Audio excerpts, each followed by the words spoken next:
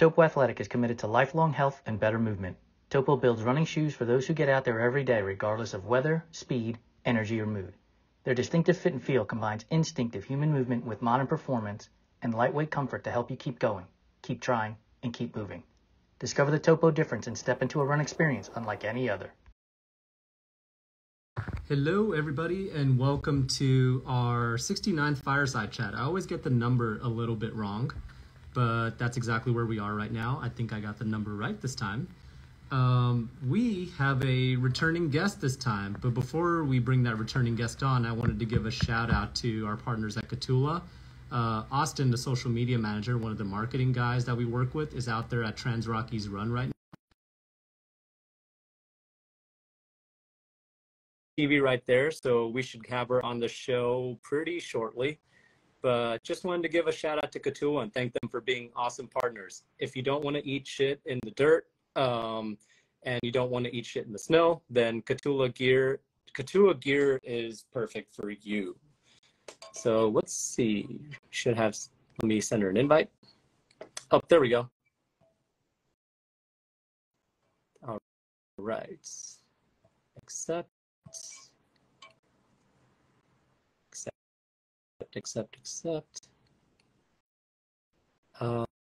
Let's try this again.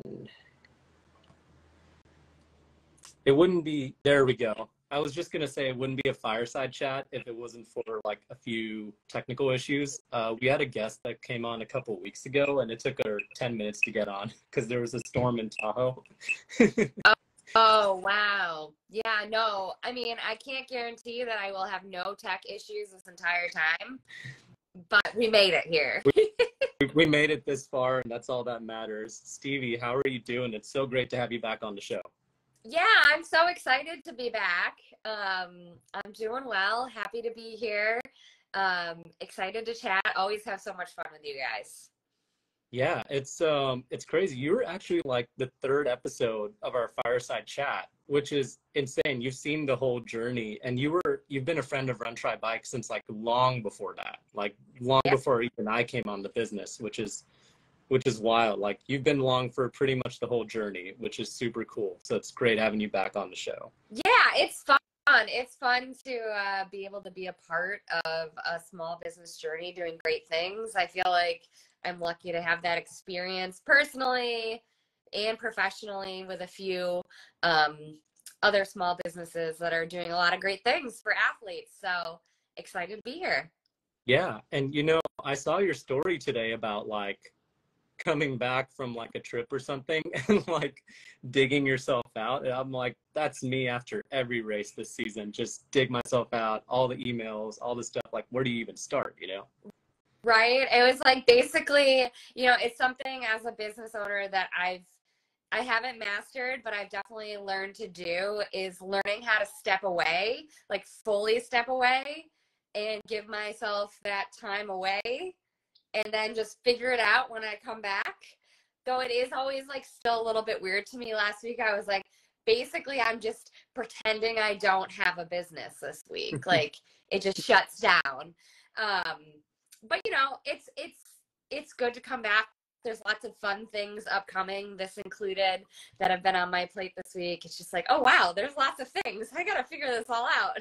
It's always the same for us too. Like Jason and I were talking about taking like one full day off every week from the business and not even thinking about the business. And I just think that's so important, not just for business, but like even sports and just like life in general, like activities in general. Yeah, for sure.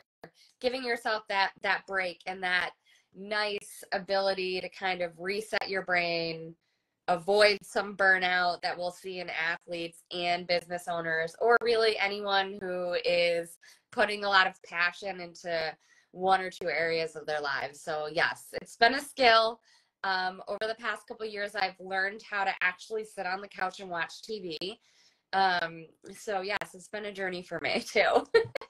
Yeah, still working on that. I've only been in this entrepreneurship a year, so still learning from everyone, still figuring it out. I really do think we need like an emotional support group for small business owners. We really do. I know Jason and I talk about this all the time. We really should get it started.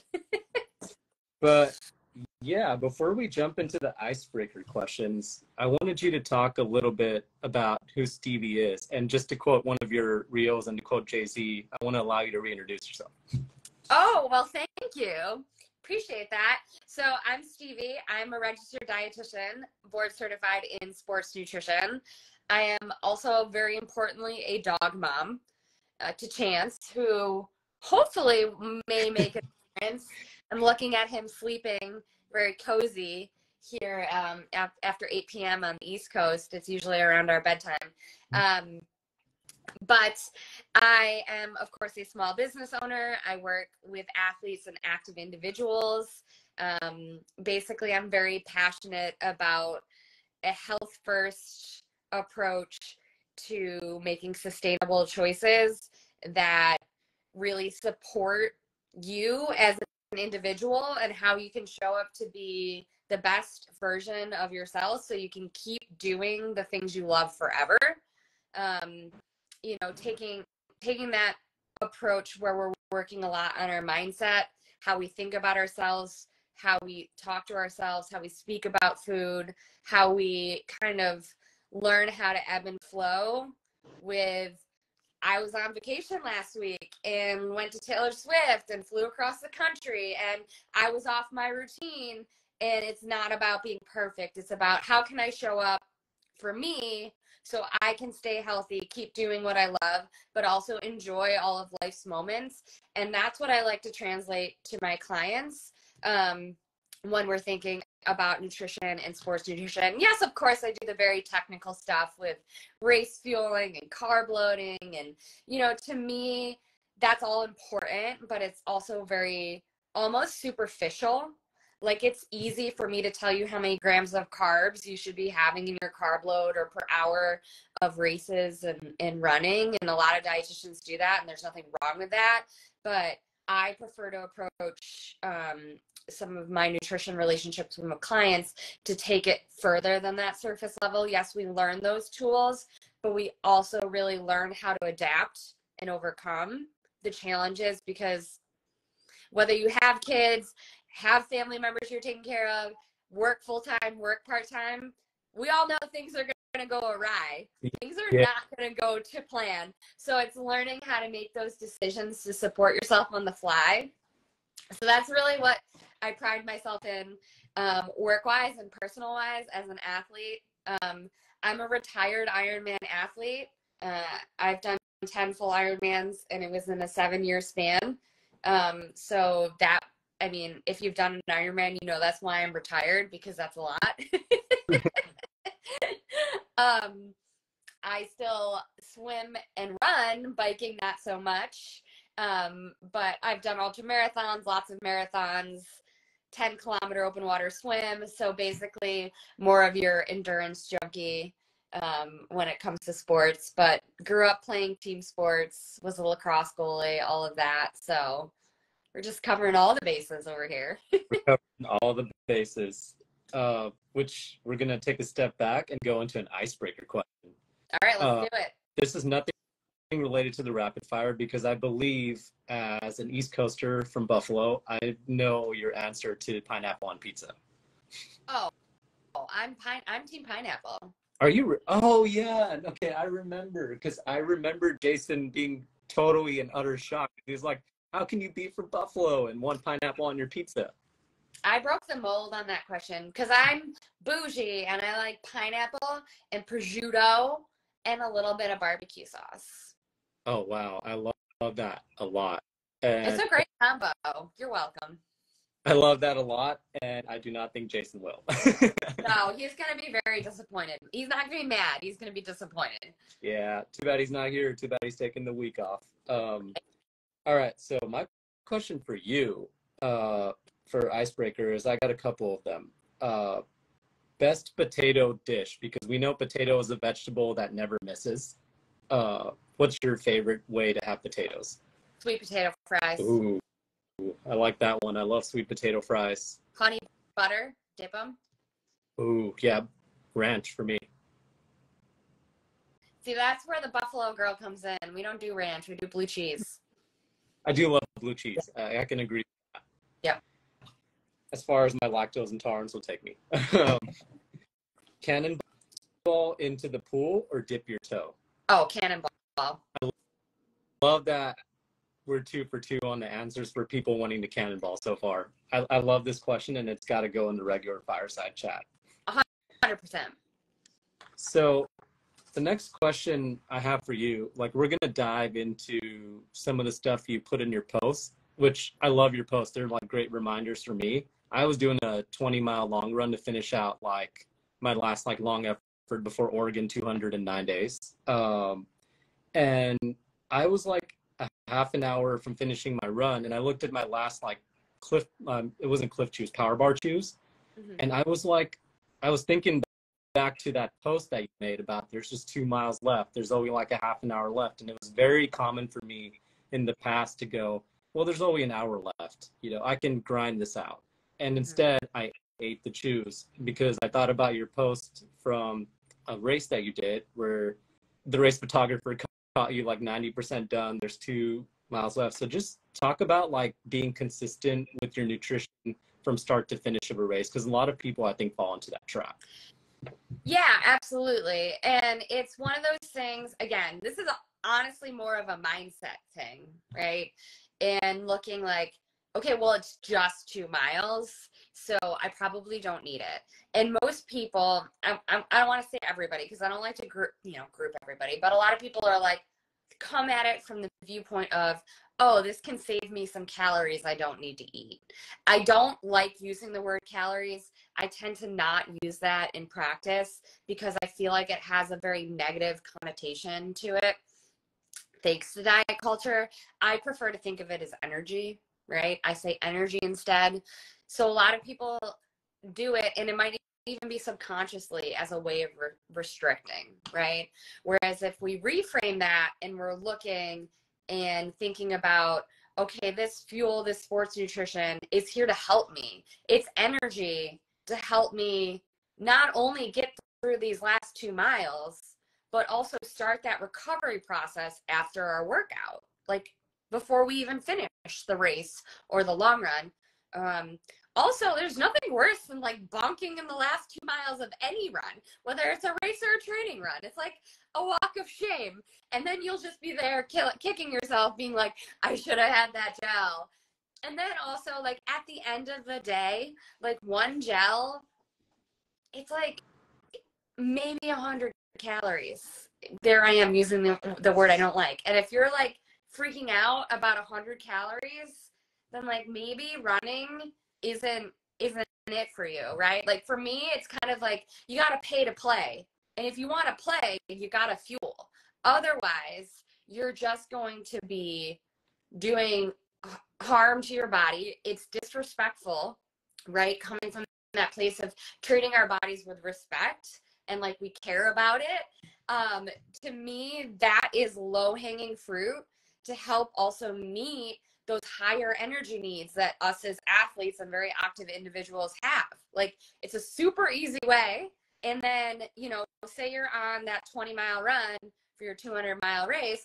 Granted, your 200-mile race is a little bit different than a marathon, but, you know, there is the aspect of you're training your gut. The more your body gets used to taking those gels or chews or sports drink on a schedule, the better tolerated it's going to be, right? On race day when you're going at intensity. So to me, it's only, we're seeing that last, you know, that gel and the last 2 miles is an opportunity to finish stronger, to feel better after you finish, because then there's nothing worse than finishing your long run on a Saturday and then you're so wiped that you can't do anything. You want to show up for the rest of your, like, we get 2 days off a week. You don't want to have to nap. If you choose to nap, great, but you don't want to be so wiped that you can't hang out with your friends or spend time with your kids, right? So it's looking at that bigger picture. Yeah, I have to agree with that. And by the way, I have to say, I love the description of energy instead of calories. Like, it's energy. I almost see it as like a power up in a video game or something, you know? Like the idea of like using fuel as not calories, but as like energy for like what you're doing. Just resonates with me so much as somebody who used to like fall into that trap of like calories and running as a method of weight loss as opposed to like fueling for performance. Yep. Yep. So, And I mean, it's an easy trap to fall into. No shame to anyone. I think a lot of people don't even realize it. yeah, definitely agree with that. So you mentioned diet culture a little bit while we were talking, so I wanted to dive right into it. I saw your reel about girl dinner because I'd seen those posts all around, and I could not stop laughing because I'm like, I can't believe this is a thing, you know, but it is.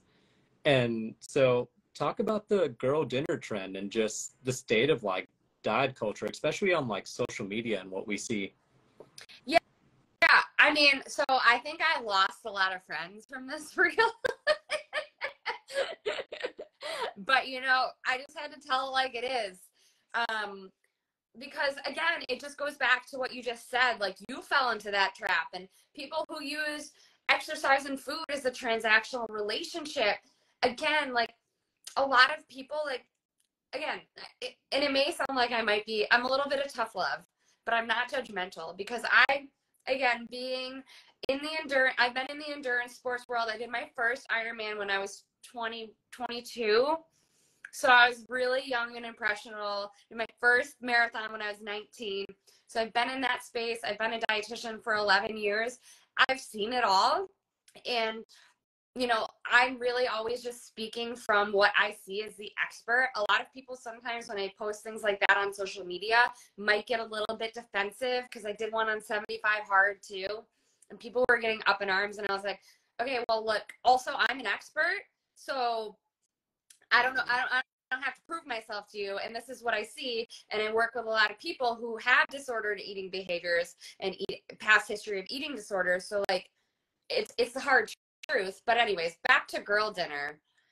I can see like basically this became like a TikTok trend.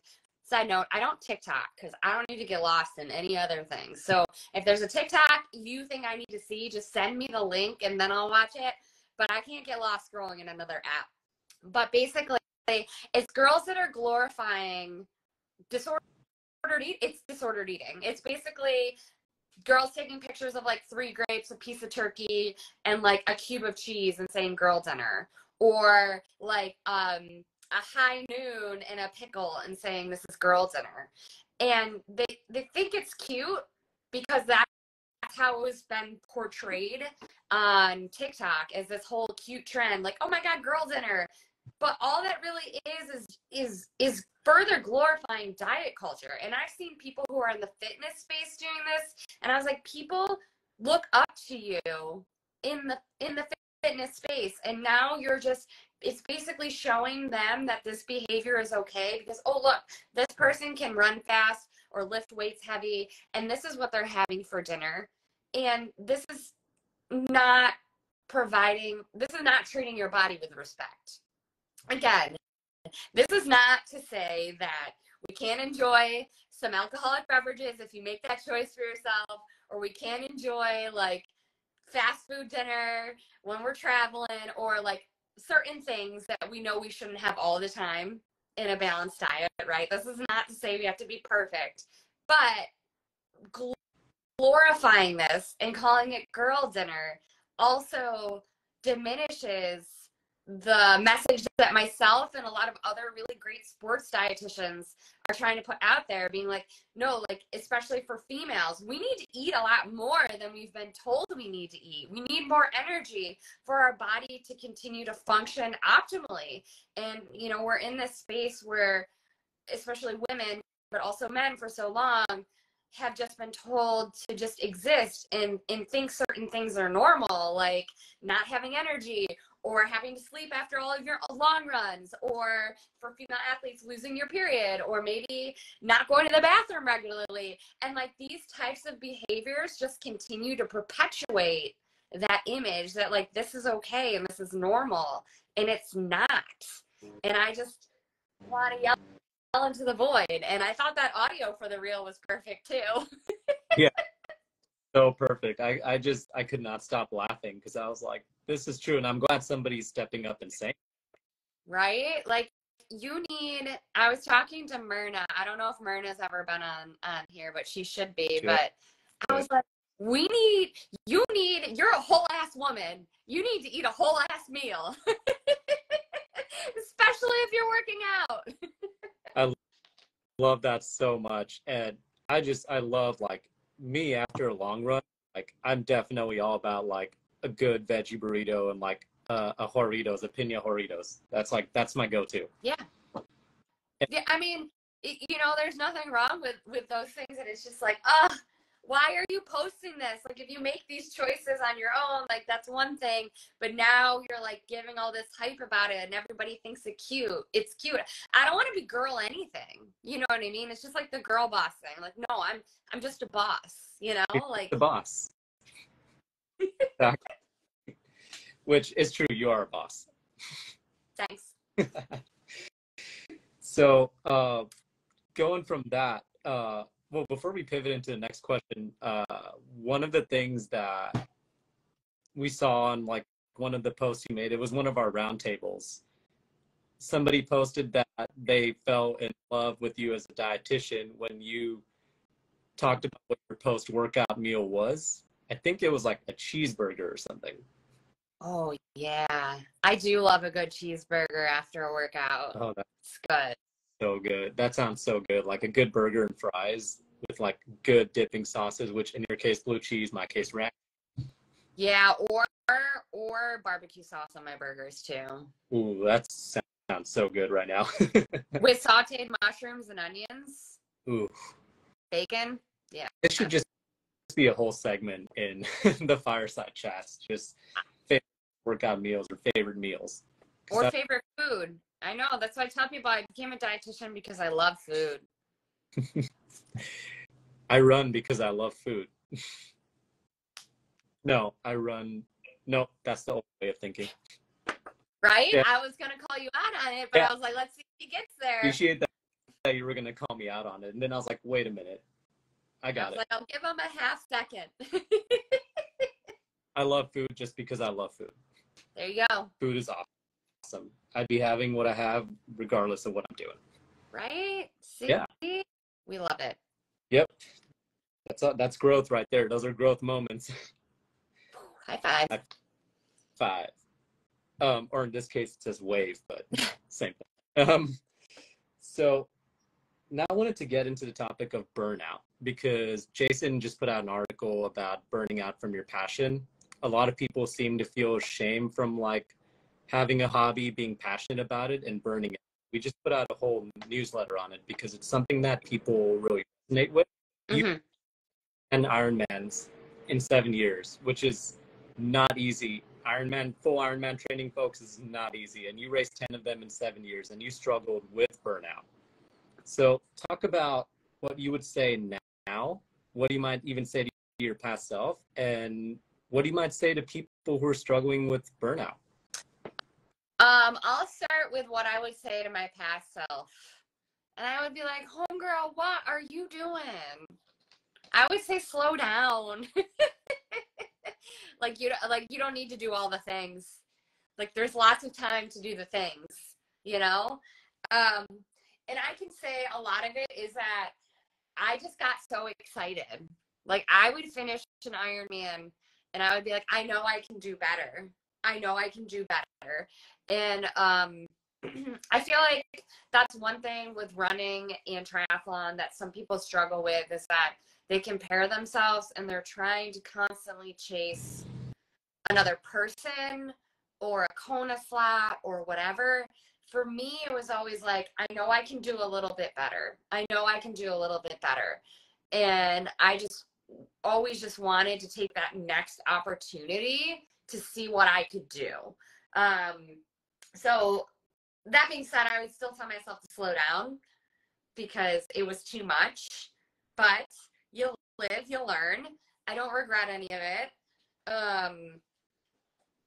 It is what it is. But I always wonder like how things could have been different. I don't know if I would have wanted to. I don't think I would be racing Ironman right now, anyways. Because just having a business has like taken so much time and love and passion and energy that I still don't think I would be doing it right now. But I wish, I don't like to say that I wish I could go back and change things, because I think that's doing past me a disservice, but I would definitely tell myself to slow down, do less, learn how to rest more, and that, like, learn how to say no to things, not just races, but also social things and travel and commitment. There was definitely a lot of fear of missing out when I needed more joy of missing out at that point in my life. Jomo. But Jomo. I needed some JOMO, but all I had was FOMO. But now I've really learned where I need to set boundaries, both in work and my extracurriculars and my travel, and kind of have slowed down enough to listen. And this is something that I work with my nutrition clients with, is like listening to the feedback that our body is giving us, because our body is constantly giving us feedback. Most of us are just trained to ignore it or push through it and fight through it. And a lot of the time, that's where we end up with issues. So listening to my body's feedback and knowing when to slow the frick down, take some extra rest, and say no. Those have been the biggest things. And for those who might be experiencing burnout right now, I would say the biggest thing is just like getting to that acceptance space, because I feel like, at least in my situation, and a lot of athletes I work with who are burnt out, like once they get to accepting that they're actually burnt out, the process then becomes easier for them, in finding different things and learning to listen to their bodies, learning how to respect their bodies, because overdoing it, not, under fueling or overtraining, that is, to me, in my opinion, is disrespect to your body.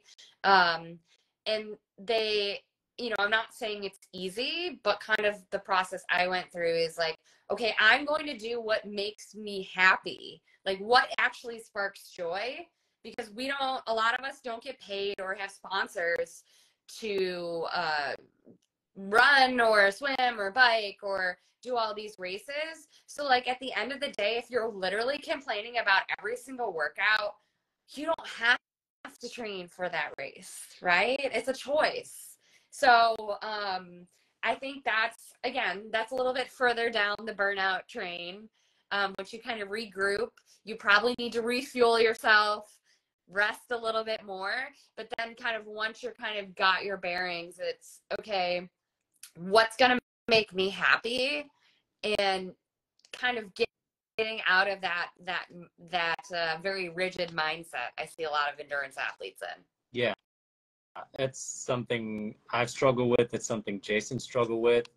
I came in the onset of like my second year in ultra running and worked my way to basically 300-mile finishes in a year, because it was just this whole like, which I'm not saying is inherently bad depending on who you are and it's relative, but there was like this whole like I keep needing to like up the ante. I just keep needing to do the next big thing, 100 miles, 200 miles, 300 miles. And this year, I really took a step back and worked my way up into distances and competition, and really got my things in order. And it's definitely, I think, a trap that a lot of people fall into in sports in general. Just, yeah, for sure. Yeah, it's a huge one. And it's just like all of these things, like if you don't qualify for Boston, you're still if you run a 26.2 mile race with a bib on, you're still a marathoner. It doesn't make you any less, right?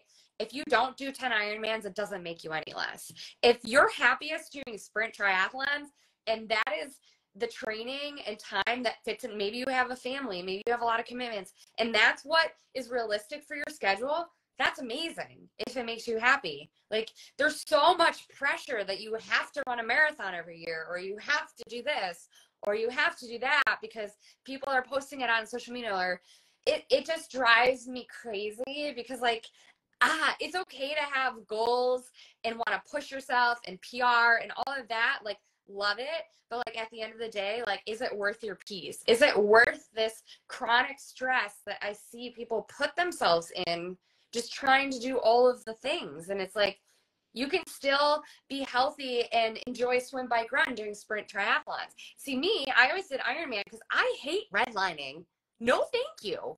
I don't want anything to do with my threshold heart rate ever. Still, unsubscribe, return to sender. Like, let me just plug and chug in my aerobic heart rate forever. Dude, But some of no kidding. No kidding. I just did a time trial for my mile on Saturday because it was on my schedule, and I was dying. I'm like, I would rather go out and do another 100-mile race than do another mile time trial. Oh yeah, 100%.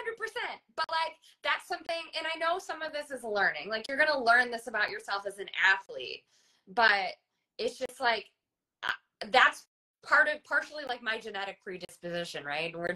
I love to chill in my aerobic zone, but it's one of those things where it's just like meeting yourself where you're at rather than trying to force yourself to be something that you think you should be because everybody else is doing it. And it's just kind of like, on the nutrition side of things, I'm constantly trying to remind people that like, your worth is not tied to your weight. Your worth is not tied to what your body composition is. Like, I want you to focus on how you can wake up and feel good. I have people send me messages and they're like, wow, my appetite hasn't been crazy. I haven't had cravings. I'm not eating out of control. I'm sleeping great, but I haven't lost any weight yet. And my Garmin tells me I'm burning 3,000 calories and I'm taking all these steps and I don't know why I haven't lost weight yet. And I'm like,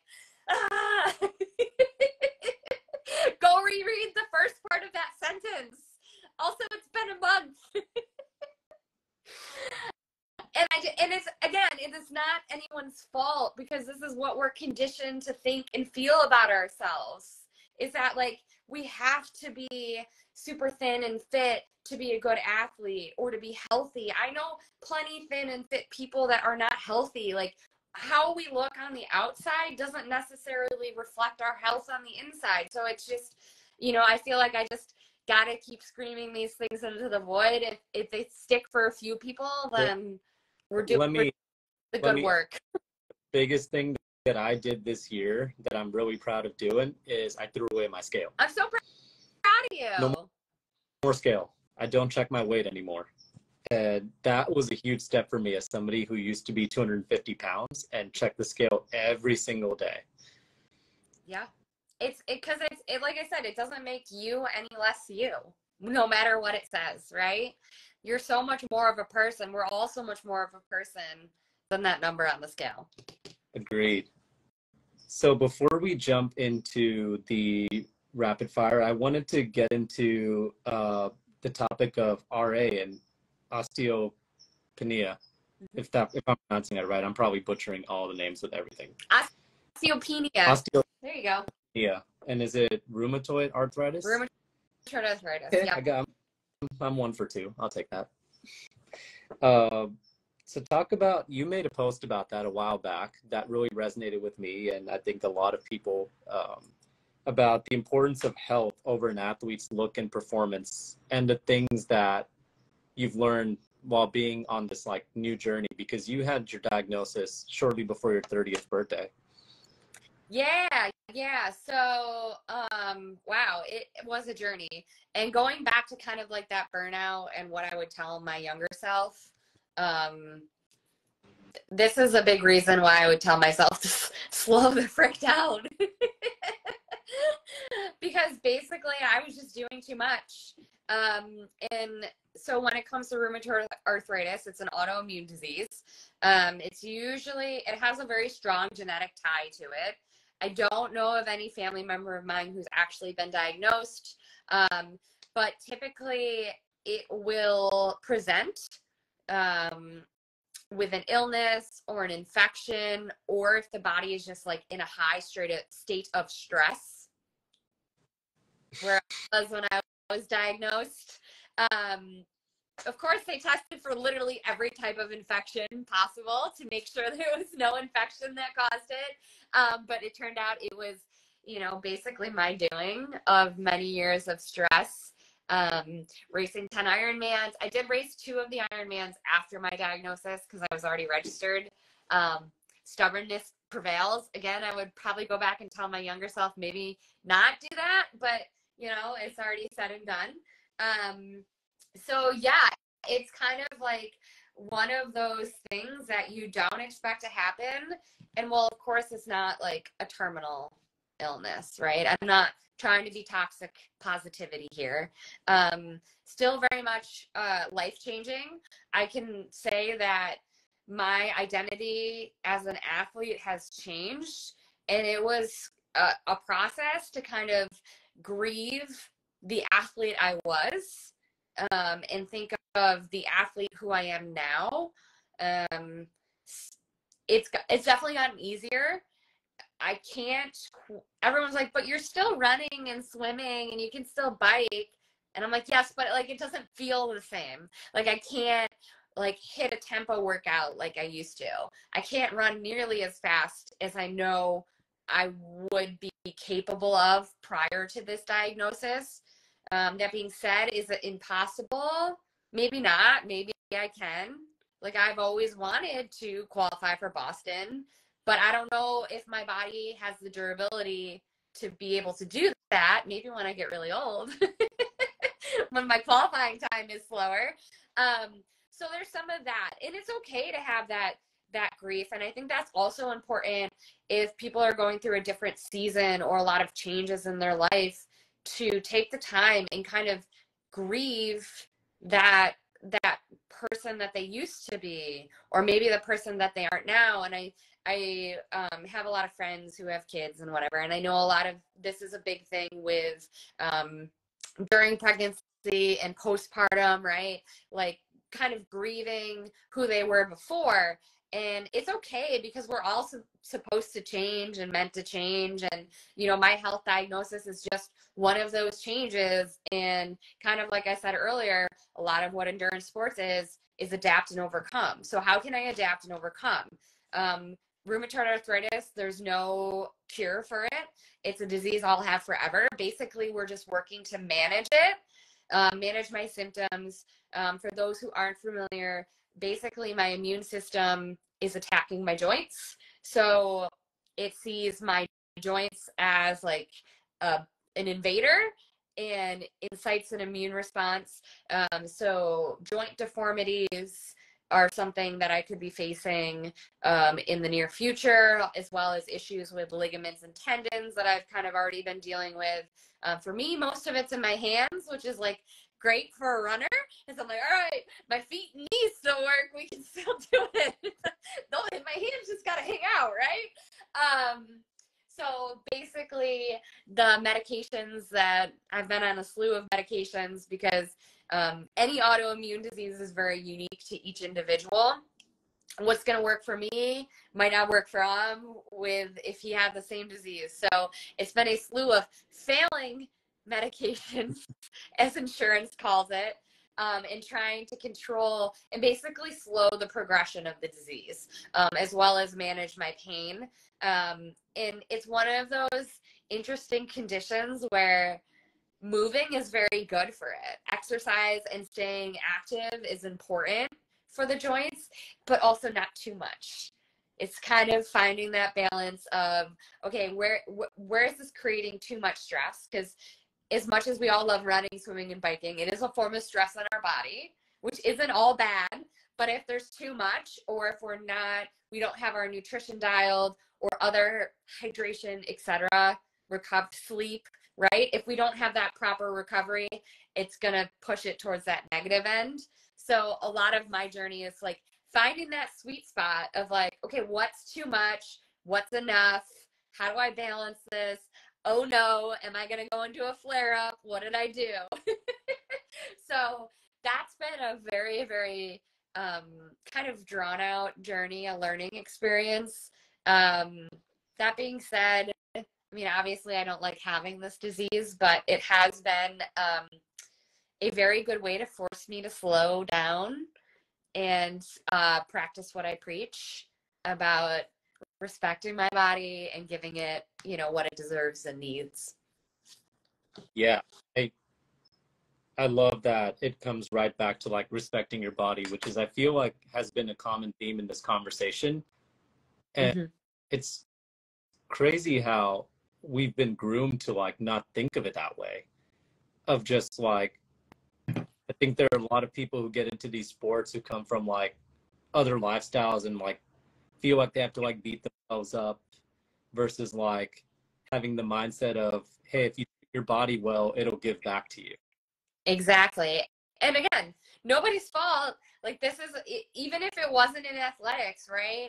Like what is work life, right? It's always like more, more, more. Answer right away. You didn't answer that email fast enough. Answer Slack right away.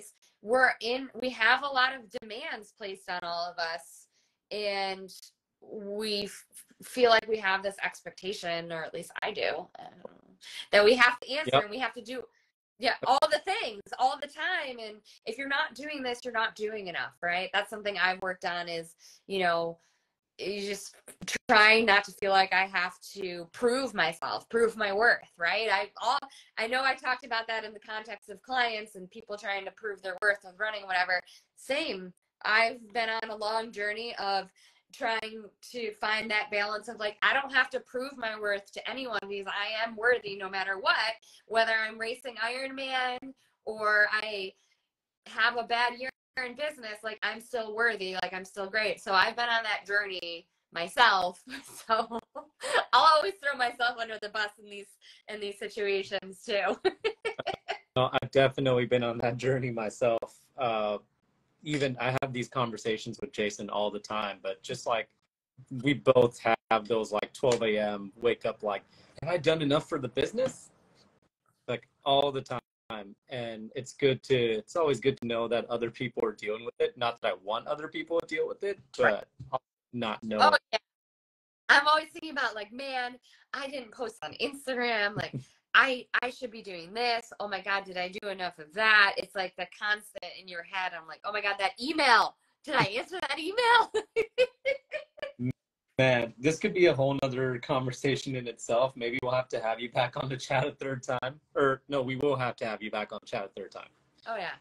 There's You gonna can't get be a threequel. It has to be a trilogy. But before we jump into the rapid fire section, let the people know where they can find you, and if they want to work with you, how can they do that? Yeah. So you guys can always find me over on my Instagram. Of course, you see it here, but Stevie Linlin.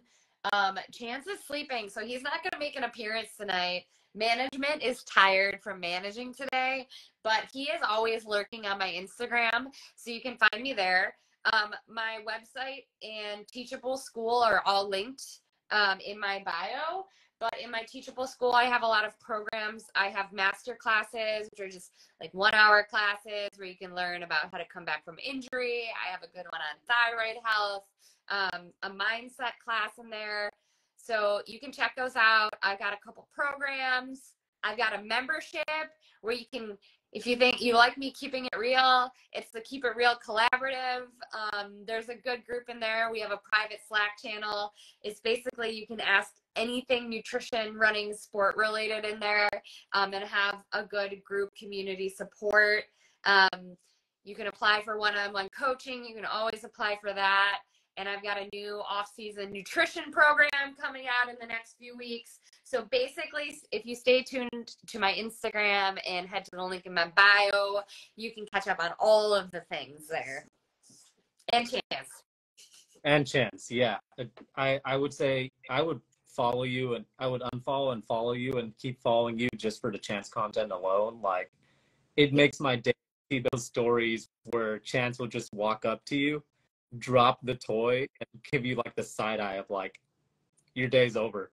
It's time to go for a walk. All day today. He was doing that tonight. He was like, Mom, what's going on? I need my bedtime treaties, he said.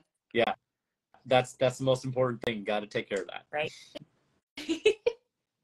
So now we're going to jump into the fire segment. This is going to be totally different from the one we had the first time around. And it's going to be just a bunch of questions all over the place. Are you ready? Fire. Let's go. Let's do it. So question number 1, how long would you last in a zombie apocalypse? Oh, 2 hours. I got no skills for the apocalypse. I'm not ready. I'm not ready.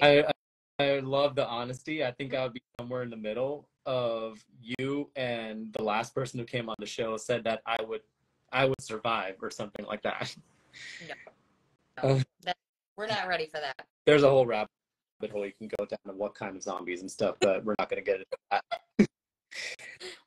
And we talked about favorite post-race meal, cheeseburgers. Cheeseburger. Yep. Go-to karaoke song. Oh, Whitney Houston. I want to dance with somebody. Oh, I love it. I love it. I joke about this all the time, but everybody's got that one song that they have to just impress everybody else. Oh, yeah. Like, that's like the 2 or 3 out of the blue, like rap songs that I know, like a Wu-Tang song or something like that. Like, I know head to toe. Sleep in or nap? Sleep in. Sourdough or wheat? Neither. I'm a gluten-free girly. Oh, okay. I like that. That would be an answer. That should be one of the choices. Stale Sour Patch Kids or fresh circus peanuts? Fresh circus peanuts. Whoa. I don't want extra chewy Sour Patch Kids. No, thank you. Or extra. I actually respect that response because Jason was like, why would anyone choose circus peanuts over any kind of Sour Patch Kids? And we just got a response. Proving that. Ethan and I are going to get a huge fight after he watches this. Crunchy or creamy peanut butter? Creamy. Ah, okay. I'm team Jason and I are team crunchy, but Lori swear that like the crunchy peanut butter will destroy the bread. Oh yeah, 100%.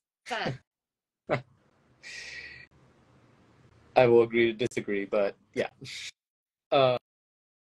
What sound does a seal make? A seal? When I think of seal, all I think is Chance and his seal face. And he does a seal cry. He does a seal cry? Mm-hmm. Are you going to make me do it? I'm going to make you do it. I thought he might wake up when I did it. Oh. Nope, he's waking up. He's out cold. The ears didn't even move. I love that. And people always ask me in reverse what I would do for a seal sound, and I would say they just sound like confused. They're the dogs of the sea, so they're always like arf, arf, arf. You know? They're totally dogs. The way they act, the way they conduct themselves. Okay, last question. What is your favorite Chance expression? I would have to say my favorite Chance expression. Ooh, this is a tough one. But I would have to say the side eye. His sassy side eye when he has a toy in his mouth. I love the way you record that. Like, he just walks in, drops the toy, and he just turns and just, like, gives you that. Massage artist. He's a master manipulator. But man. For people who don't know Chance, he has, like, little eyebrows, and he's got a furrowed brow, too, which makes it, like, really pronounced when he does the side eye. So definitely the side eye. You have to follow Stevie just for the Chance content. It is incredible. True. Aside from all the amazing nutrition advice that she gives. I mean, the Chance content alone is worthy of subscribing. Yes, 100%. Well, Stevie, it's been awesome having you on the show. Thank you for coming back on. This was like so much fun, and it was awesome diving into all these topics, and hopefully we make the third episode even more awesome. Maybe it's a whole thing about like solopreneurship. I love it. Yeah, no, this was great. Thanks so much for having me. It was great to chat. Yeah. Have a great rest of your evening. Thanks, you too. Bye. Bye.